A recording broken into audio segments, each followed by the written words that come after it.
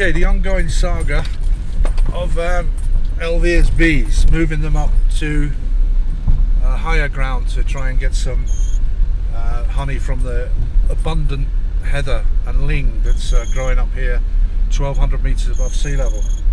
So we're on Krug Planina now. That's Elvir's truck with 19 hives on. There's one of these mountain dogs that are peculiar to Bosnia and Croatia, or Dalmatia. Not Torbesh, sorry. I'll think of the name in a second.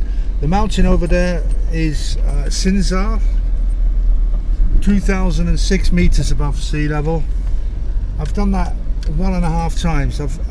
I got up to the very foot of that once, and I've climbed to the peak on another time.